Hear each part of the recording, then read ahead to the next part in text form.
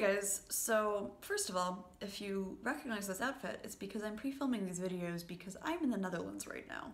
And I didn't want to leave you guys without content, but I don't really have time to film right now.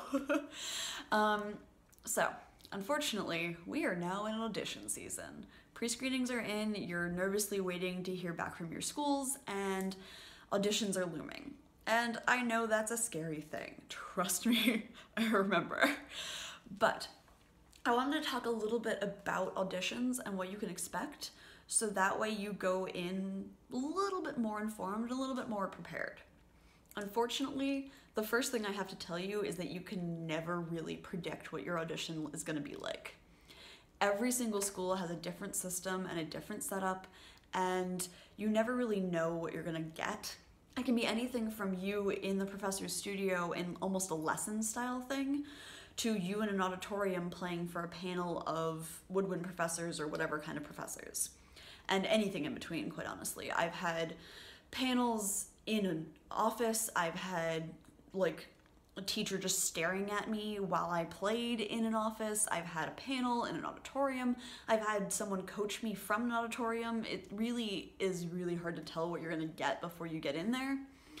But almost having that idea that you don't necessarily know is gonna be helpful. I know that's scary, and I know all of you are kind of staring at the screen right now like, really, Robin, this is not helpful, you're scaring us more. But knowing that things are unpredictable makes it a little bit easier to roll with the punches.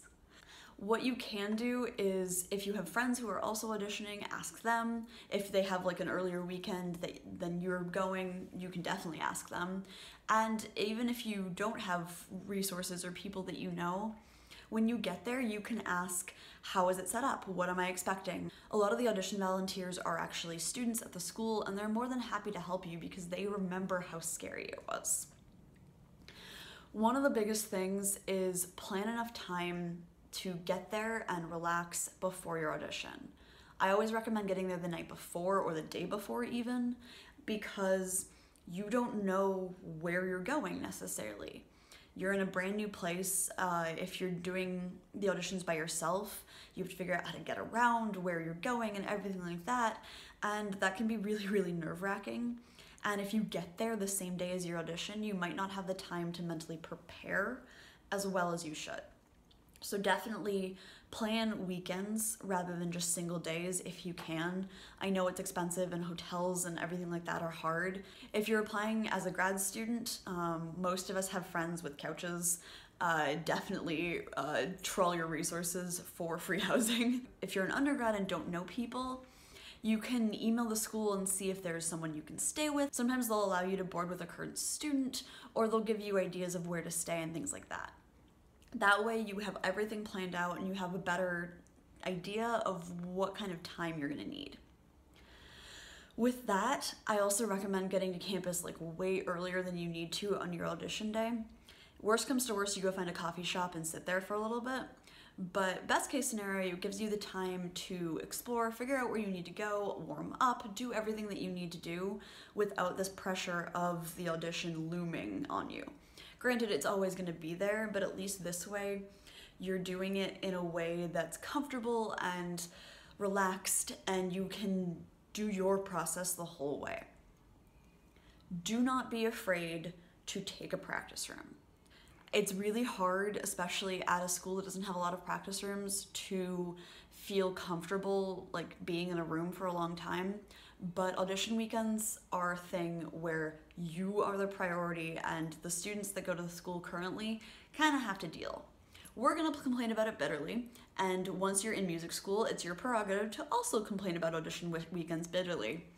But we also all realize that at that point in time, we're students there, we're already here, we don't have that stress. You guys need the time. And it can be a little nerve-wracking trying to find a space to warm up. If worse comes to worse, ask a student if they can help you. A lot of the time, they're more than happy because they, again, understand what's going on. And if you can't find a space, definitely go to the front desk or whoever's checking people in for auditions and go, hey, are there other rooms I can use? And maybe they can even go kick someone out. Anyone who's been at music school knows that practice space is sacred, and during audition weekends it's even harder to find, but it is really, really important to find some space to warm up and really take your time, because that's really going to help you the most. When you're in the audition itself, you definitely want to be professional and clear, be confident, and expect them to ask you questions. A lot of the time they'll ask you like what you want to do, why you're auditioning there, what interests you about the school. So be knowledgeable, be willing to talk, and think about your answers in advance. A lot of these questions are pretty predictable. A lot of them are about like, what do you want to do in music? And even if you don't have a great answer for that, you can go, well, I'm still trying to figure that out. I know I want to be in music and I want to take this time to explore what options I have. I know that the school has this program and this program.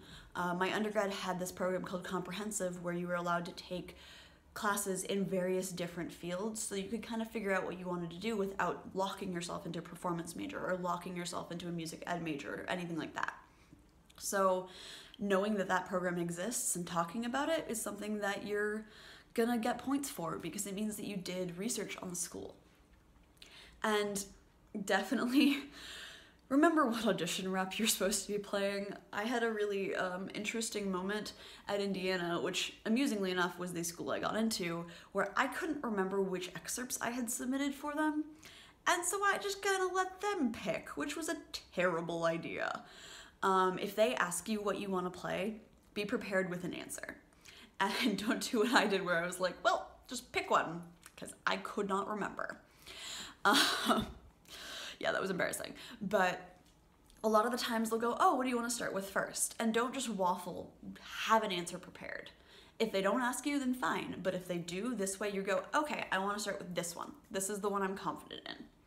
And it puts your best foot forward, and you're comfortable, and you're not like scared because you just spent this like 30 seconds desperately trying to figure out which piece you wanted to start with. Not worth it. And the last thing is, be prepared for a music theory test. Some schools do it, some schools don't, but it is something that you might have to do, and don't let it get you caught off guard. A lot of schools will tell you that it's going to happen, but I remember my audition at Vanderbilt, there were a bunch of people who didn't expect to have to take that test and were really, really frazzled because of it. It's something that they ask up for, and it's not necessarily going to make or break your audition. Sometimes it's just to test the level or how much you know.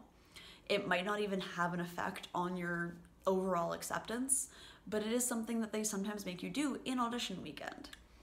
If you're applying for grad school, they usually don't make you do it because they make you do it once you're in school, which is super fun. Especially if you're applying for undergrad, you might not have had very much music theory.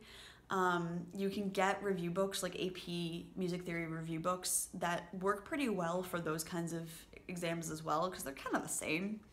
And that way you can have a little bit of guidance into what it is. And it might be worthwhile to find someone to help you a little bit before your audition if that is something that they tell you you have to do. So I hope this was helpful. If you guys have anything that you guys want me to talk about auditions, please let me know, since that's definitely the priority for the next few months for a lot of you guys. If you like this video, give it a like. If you're new here, subscribe. If you want to support me more, check out my Patreon, and I will see you guys on Thursday.